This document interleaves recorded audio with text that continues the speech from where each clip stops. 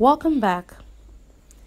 You may know Zoe Saldana for all her popular acting roles now, but as a little girl growing up in the Dominican Republic, her passion was ballet.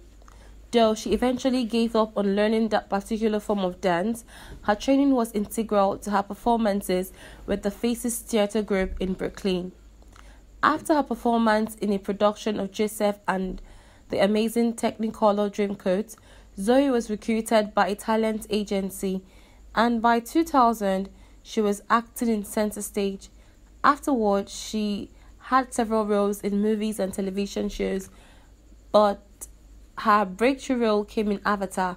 Since then, she's been involved in many highly recognized movie projects while acting, though she was always aware that she was at risk of Hashimoto's disease because it affected her mother, grandmother, and sisters.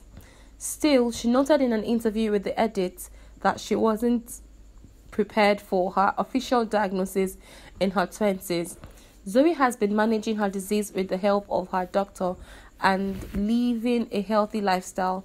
Hashimoto's disease is an autoimmune disorder in which the immune system attacks the thyroid and affects the quantities of hormones the gland produces.